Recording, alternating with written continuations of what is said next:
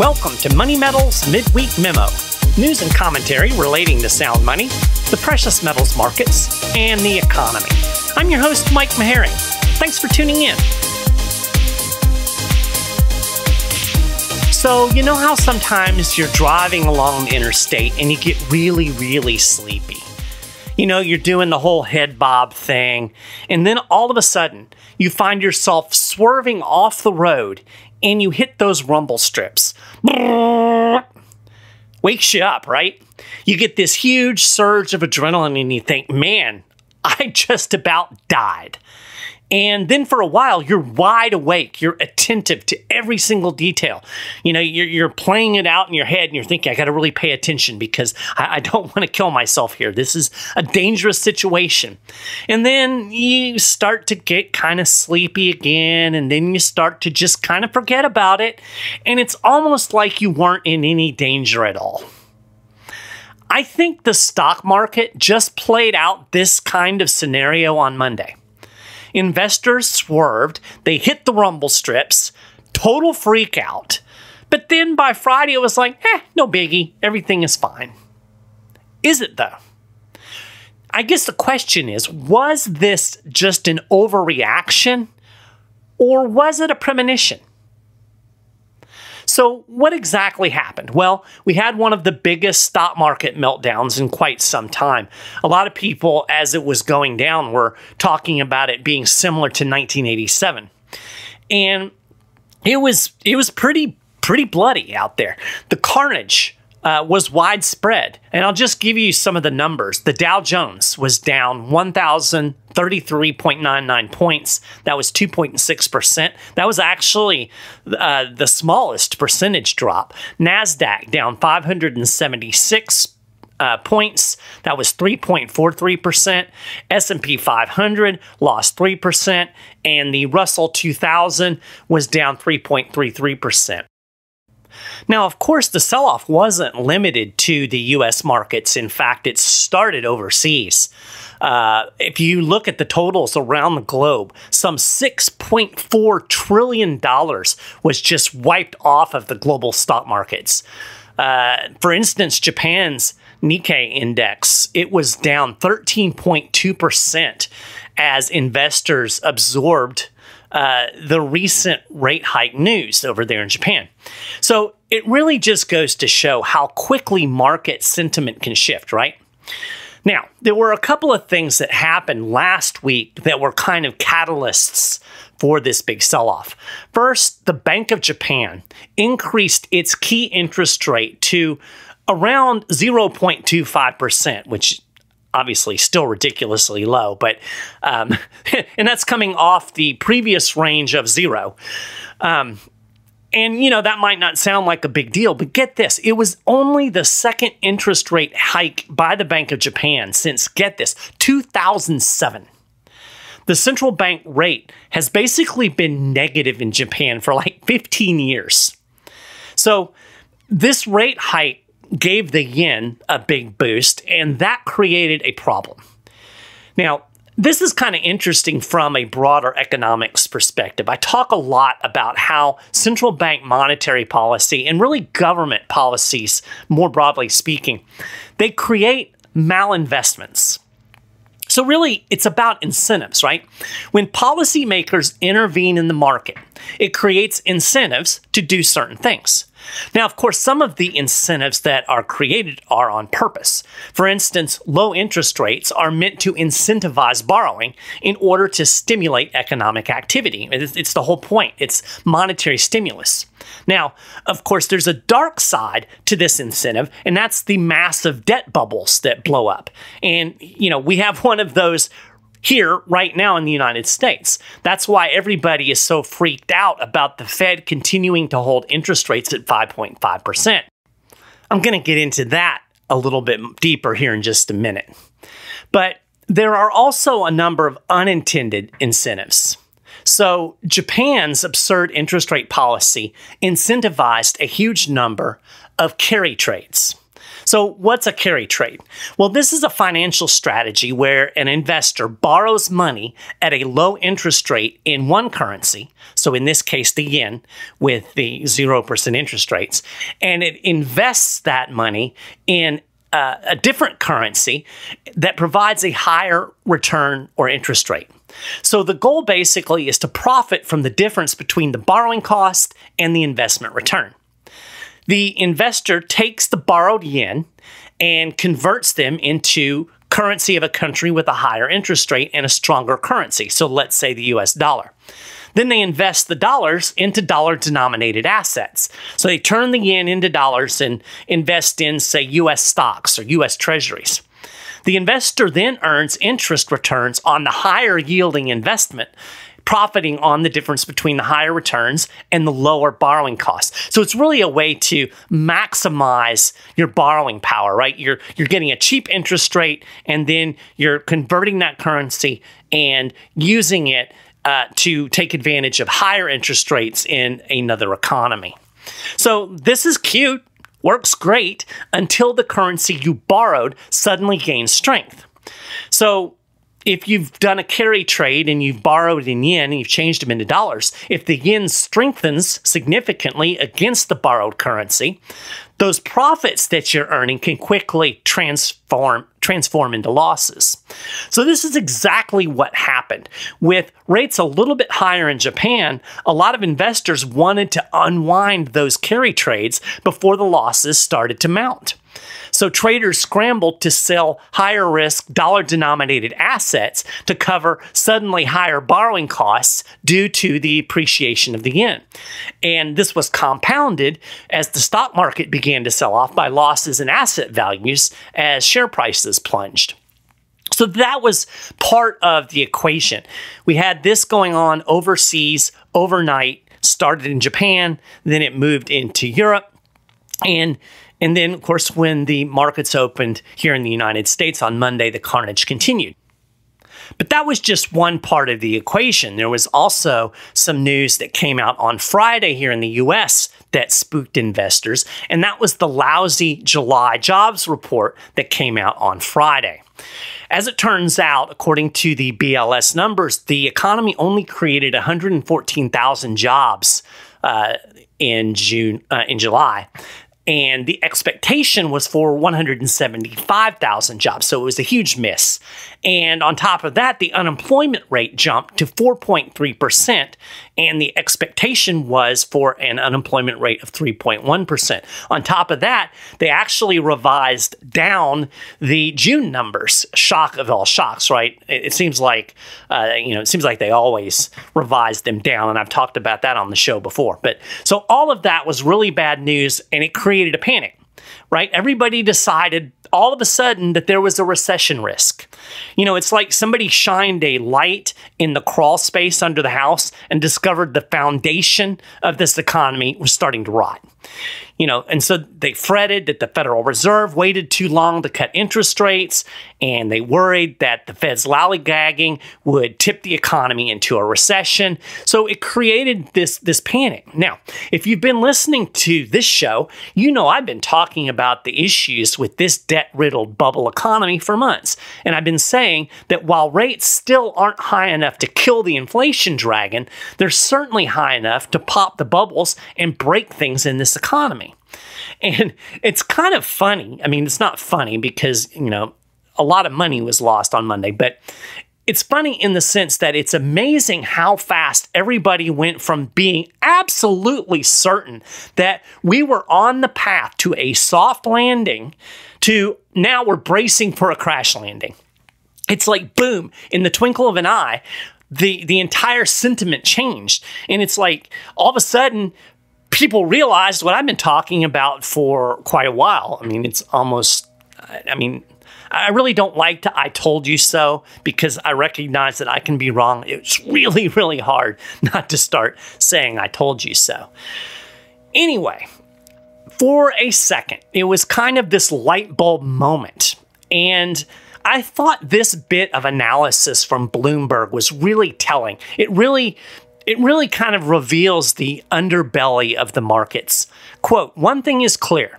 The pillars that had underpinned financial market gains for years, a series of key assumptions that investors across the world were banking on, have been shaken. They look, in hindsight, a bit naive because nobody's paying attention to the fundamentals. That's my editorial interjection. But the U.S., and these are the, here are the naive assumptions that have been made. The U.S. economy is unstoppable. Artificial intelligence will quickly revolutionize business everywhere, and Japan will never hike interest rates, or not enough to really matter. And all of these kind of assumptions have been shaken over the last couple of weeks. Now, again, if you're really paying attention to the fundamentals, if you understand the dynamics of the business cycle, if you understand how monetary policy and government policy impact economies, none of this is a bit surprising. But market analysts, most of them don't have any clue about any of this. And quite honestly, I think a lot of it out there in the marketplace is just follow the leader. So everybody freaked out because, again, it was like, you know, you pull back the rug and there's a bunch of roaches scurrying around. You're like, ah! So, you know, I talked about this last week, actually, how so many people now think these crazy policies that were put in place after the 2008 financial crisis are normal. You know, they think that 0% interest rates are normal. You know, they think Japan will never hike interest rates. And they think the stock market will always go up. And they assume that the Fed will always intervene if there's a problem. And I think that's kind of, you know, I think that's kind of what this temper tantrum in the markets was. The Fed had a meeting and they certainly signaled a rate cut coming up in September, but they didn't do it. And I think a lot of people wanted them to do it. And so this was a little bit of pent-up frustration about that, right? Because they just assume that the Fed is going to ride in on the white horse and protect the markets, and the Fed didn't do it. In fact, if you listen to some of the Fed people during and after the stock market meltdown, they were like, oh, no, everything's fine, the economy's fine. And I think a lot of people are buying that. But anyway, check out the episode last week if you missed it, because I go deep into the weeds about why the interest rate environment since 2008 is the abnormality, right? That's abnormal. What we have today is actually closer to normal than what we've had over most of the last decade, almost two. So anyway, we had this big sell-off, and then on Tuesday, everything kind of went back to normal, right? The stock markets regained a lot of the losses. The Nikkei, it gained back almost all of its losses, and everything was fine. It was like the adrenaline surge from hitting the rumble strips wore off, and you know, everything's fine. No problem. I did not almost die, right? And yet, the economy is still loaded up with debt. All of the malinvestments incentivized after 2008 and then doubled down on during the pandemic are still out there. The economy is still addicted to easy money, i.e. inflation. The Fed is still between a rock and a hard place, between a looming bust and red-hot inflation. Everything is still in place for the inevitable bust. It's a boom-bust cycle. We've enjoyed the boom, but the bust is always commensurate with the boom. So it appears this probably wasn't it. I mean, it's hard to say because, you know, as I said on Tuesday, everything seemed to be back to normal, but there's so much volatility out there. One little, you know, swerve one way or the other, or one little bit of bad data, or, you know, all hell breaking loose in the Middle East, anything could start toppling this Jenga tower. But as I'm sitting here recording this, everything seems, yeah, okay, we're all right. This wasn't the big one, right? But I would be wary of getting all cocky and buying into the everything is fine narrative that still prevails out there in the mainstream. I've been saying that we're about mid-2007 in the cycle right now. And honestly, when the stock market started tanking on Monday, I was a little surprised because I didn't expect things to unravel at this point. I don't think we're there yet. And it's really interesting. I keep going back to this comparison between pre-2008 and where we are today. And there's so many parallels in terms of the yield curve, in terms of the trajectory of interest rates. Remember, the Fed started cutting interest rates in late 2007, almost a year before we had the inevitable 2008 financial crisis. So always keep that in mind. It takes a while for this stuff to play out. Now, as we kind of watched this mini crisis unwind on Monday, a lot of people have been asking me, why did gold and silver both sell off along with stocks? Right? Gold is supposedly a safe haven, right? Shouldn't a good haven do well amidst market chaos? Now, in fact, the plunge in the gold price was perfectly normal given the market condition. Gold often sells off early in a bear market for stocks. And I mean, it certainly sold off on Monday. At its low, the price of gold on Monday was down 3.2%, and that was early in the day, before rallying later to recover the $2,400 an ounce level. Nevertheless, the yellow metal finished down 1.3% on the day on Monday, and then even as stocks rallied on Tuesday, we had still a lot of pressure on gold, because what happened was stocks they kind of regained some of their mojo. The dollar strengthened. Bond yields started going up again, so people were selling bonds. So gold has gotten hammered a little bit, and silver got pounded even harder. It dropped by as much as 7.2% at its intraday low on Monday. And you can kind of explain silver's big drop because worries were centered around an economic slowdown, and an ensuing decrease in silver demand kind of hammered the silver price down even further than gold.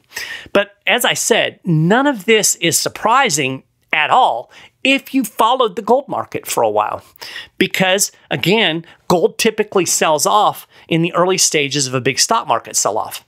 I'll give you one example. In 2020, gold had a 3% decline multiple times in the early days of the pandemic sell-off in stocks. In October 2008, gold plunged by more than 7% in the early days of the financial crisis. So why? Why does a safe haven sell off when you're having a panic in the markets? Precisely because gold serves as a hedge. So what happens is investors often hold gold as a hedge, and then they liquidate winning gold positions during a sharp downturn in order to cover their stock losses. But if you look at the history and the trajectory, gold generally falls less sharply and recovers more quickly than the stock market. And that's exactly the scenario that played out in miniature on Monday. Here's how an analyst explained all of this to Bloomberg. Quote, virtually every time there is a marked equities weakness, investors who hold gold as a risk hedge will liquidate part of their holdings to raise liquidity against any potential margin calls. When the dust settles, they almost invariably buy it back. Now, margin calls are a big problem for investors during a sharp, fast stock market downturn. When a brokerage account, when it falls below a certain threshold, brokers will often demand additional deposits of money or securities to bring the account balance back up to a required minimum level. So given gold's liquidity, investors can quickly sell it to raise the cash necessary to cover margin calls, or even just to have it on standby in case there are margin calls that come down the pipe.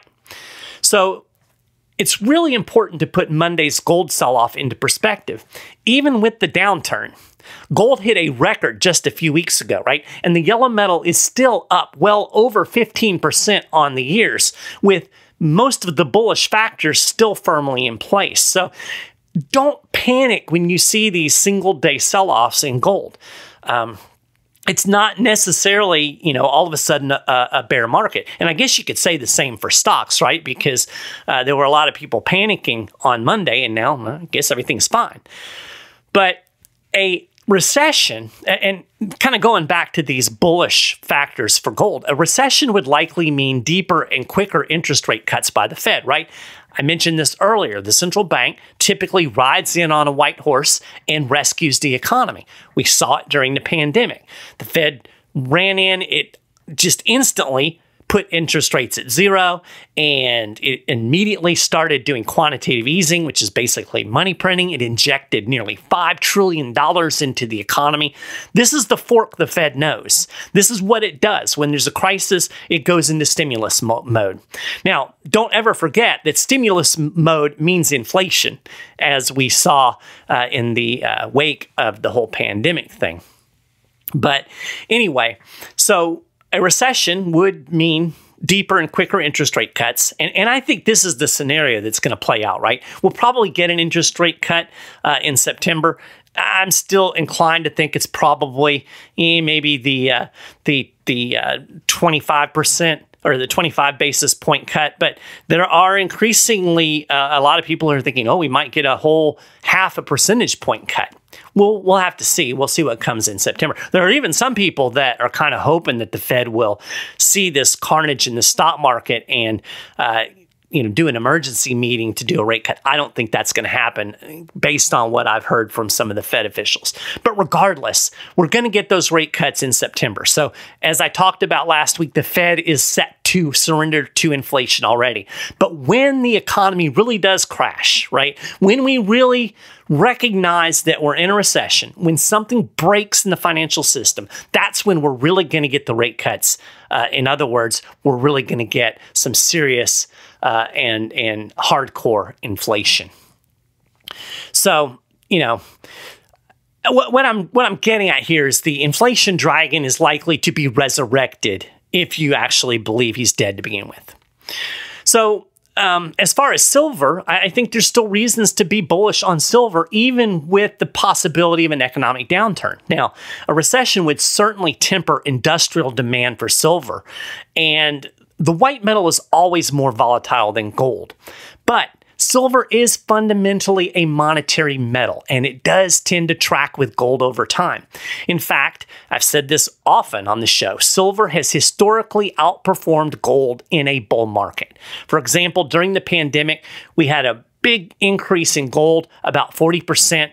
Meanwhile, silver was up 141%. Now, it gave up those gains faster, but we can see this kind of dynamic that when you get this really strong bull market, inflation-driven, Fed-driven bull market in gold, silver tends to follow along. So, whether Monday's sell-off was just a tremor before an earthquake, or if it was the beginning of the great unwind, because, it still could be, right? We often see dead cat bounces in the midst of a stock market sell-off. Regardless, whether this is just a kind of an anomaly or it is beginning of the unwind, there are plenty of reasons to be bullish on both gold and silver. I want to take a little time to expound on something that I alluded to a few minutes ago. I mentioned the fact that interest rates at 5.5% today are actually closer to normal than the 0% interest rates that we had for nearly a decade after the 2008 financial crisis. And yet, we have a lot of people in the mainstream who are screaming for the Fed to normalize interest rates. In fact, I ran across a CNBC article last week, and they were extensively quoting this analyst who was pushing to normalize interest rates. And I'm like, they're kind of normal now. So to explain this, I'm going to use an analogy, and I've used it before. I often compare the Fed to a drug pusher supplying the economy with monetary heroin. So a drug addict constantly needs more and more of a drug to get the same effect, right? It's resistance. So the U.S. economy is addicted to easy money, and it needs more and more easy money, the easy money drug, to maintain the high. Now, the problem with this scenario is eventually the drug addict can overdose. So if you go back and you think about the trajectory of interest rates over the last 20 years or so, in the wake of the financial crisis, the Federal Reserve slashed interest rates to zero. This was an unprecedented move, and it was justified because it was an unprecedented emergency. Now, little did anybody know that this emergency would last 7 years. That's right, the Fed did not move rates off zero until December of 2015. And even then, it was just a 0.25% interest rate hike. After that, it waited a full year before it hiked again. So in effect, it was 8 years of almost 0% interest rates. So the central bank finally started hiking rates in earnest in 2017. And it pushed rates to 2.5% by December 2018. This is 10 years after the financial crisis, right? And we've only got interest rates back to 2.5%. They peaked at 5.25% before the Great Recession, if I remember correctly. So that 2.5% in 2018, that was the end of normalizing interest rates. But this was nowhere near normal because during the cycle prior to the Great Recession, again, the rates peaked at 5.25%. That was in June 2016. So in the fall of 2018, with his drug supply kind of cut off, the addict threw a fit. The fit looked a little bit like what we saw on Monday. He wanted his easy money drug back. The stock market crashed. The economy started showing signs of recession. And to avoid the pain of withdrawal, the pusher, the Fed, started supplying the easy money drug again. It cut rates 3 times in 2019, and it abandoned balance sheet reduction. How familiar does this actually sound? It's almost like we're on a repeat of 2018. So then came COVID-19, and the pandemic gave the Fed the excuse that it needed to fill the easy money syringe all the way to the top and shove that plunger down. Rates went instantly back to zero until price inflation inevitably reared its ugly head. So this little rate history lesson illustrates a point. The economy needs more and more easy money every single cycle. It's the resistance effect, right? The threshold for normal gets lower and lower, meaning more and more of the easy money drug is needed. That's why everybody is clamoring for rate cuts today. The addict is on the verge of withdrawal. He wants his drug supply to go back to normal, the new normal, which basically is zero. Now, really, when you get down to it, it's difficult to define what normal is when it comes to interest rates, right? Because they move constantly. But you have to remember that interest rates are a price. It's the price of borrowing money, the cost of money. So in a sane world, the market would set interest rates in the same way that it sets the price of cell phones or milk, right? The market would sort it out through the activity of millions and millions of people. But we don't live in a sane world. We live in a world where central planners try to set rates. And if we just allowed the market to function, we would know exactly what normal meant. It would be the rate that the market set.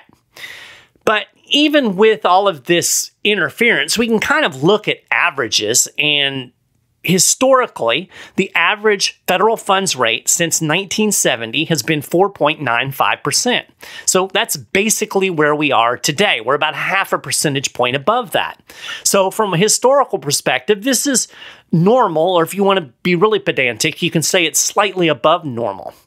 And yet, this woman who was barking on CNBC and many others are pleading for the Fed to start normalizing rates. And here's the wild thing. If you factor out the nearly 15 years of artificially low rates in the wake of the 2008 financial crisis, you discover that rates today are actually a little below normal. The average federal funds rate from 1970 to 2007, before we had the unprecedented rate cuts, was 6.74%. So if you actually look at a chart of the Federal Reserve funds rate over time, it's clear what's happening. And I'll actually post this chart on the show notes page if folks want to go over to moneymetals.com/news and look at it. Every single cycle, every single business cycle, every single boom-bust cycle, the Fed's delivers more and more easy money drug to fuel the boom. And then once we have the ensuing bust and that passes, the peak interest rate in the next cycle ratchets lower and lower. So if you look at a graph of the trajectory of interest rates, it stair steps down.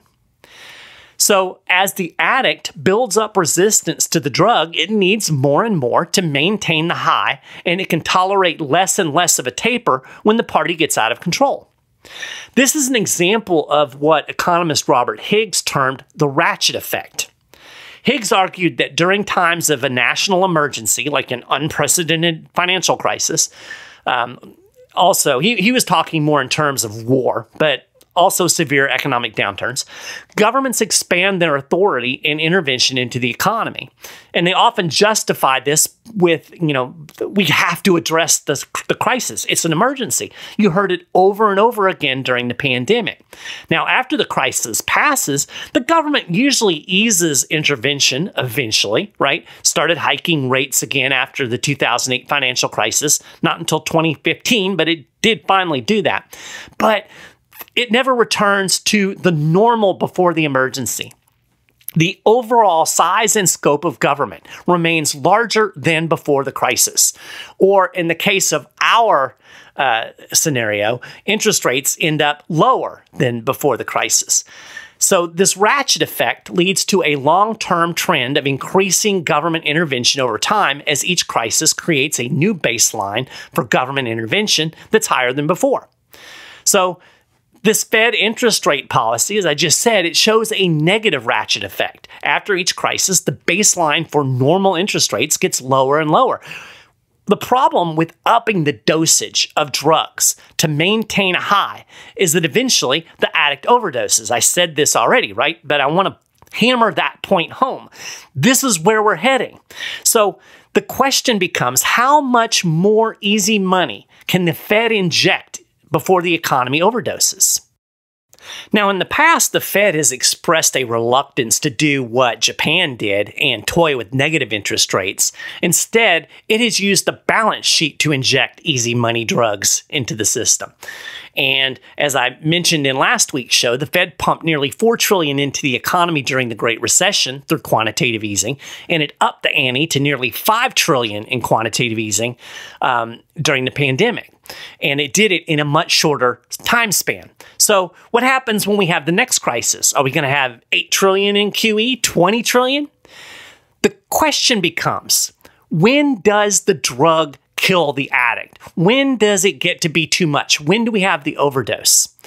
And I think we're getting close to that point, to be honest. Now, the Fed always manages to surprise me with this ability to take things farther than you would think that they could. But it is just a matter of time, right? Some people, you can inject a bunch of drug before they start to overdose, but eventually they will overdose. Eventually the economy will crack under the weight of this monetary drug. And what we're talking about when we talk about an overdose is we start to talk about inflation. We start to talk about rapid, aggressive price increases. We experienced this in a small way after the pandemic. But when it finally does overdose, we're going to see a massive increase in consumer prices. And it could, worst case scenario, even cross the threshold into hyperinflation. The only way to avoid it is to stop supplying the drug. But that hurts too, right? Going through withdrawal hurts. It's good pain if you go through it and then you're not addicted anymore.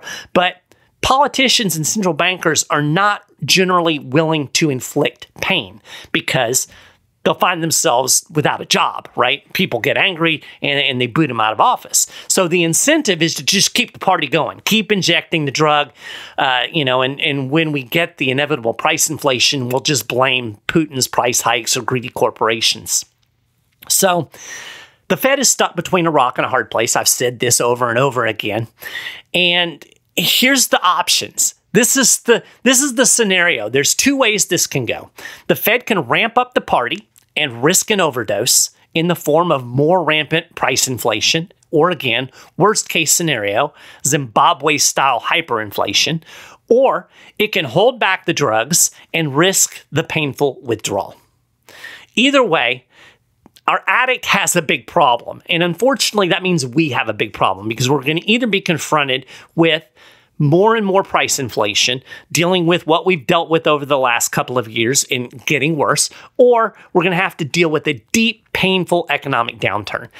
The preferable thing, in my view, would be the economic downturn. Get the malinvestments out of the economy, let the debt bubbles burst, let everything sort itself out, and then start over again. But I don't think there's the political will for that to happen.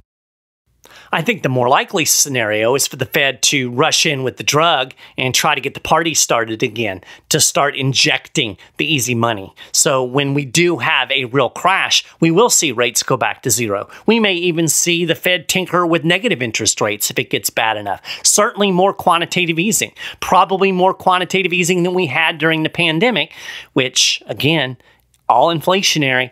So these are the two scenarios. You can kind of pick your poison. But I guess for now, we can just all pretend that everything is fine. Not wise, but I think that's what most people are going to do. The good thing is these sell-offs in gold and silver present nice buying opportunities, right? I've been talking about this for several weeks. You want to have your safe haven, your hedge in place before there's a crisis. You want to have your inflation hedge set up before you get massive price inflation. So you don't want to be out there trying to buy your hurricane insurance or your flood insurance when the storm's approaching, because they won't give it to you. And you can get gold and silver, but you're going to pay a lot more for it. So the dips are a good time to buy. Now is a great time to call 800-800-1865 and talk to a Money Metals precious metals specialist. They can help you figure out how gold and silver will fit into your investment strategy. They'll help you figure out the best products for your purposes. And these folks are fantastic. Utilize the knowledge that they have. Talk to them today. Now, I know a lot of people aren't big on talking on the phone, so you don't have to. You can just go to moneymetals.com and chat with the precious metals specialist right there online. Or if you know what you want, you want silver eagles or gold bars, you can buy directly from our website. But whatever you choose to do, whether you call 800-800-1865 or you just go online, don't wait. Do it today.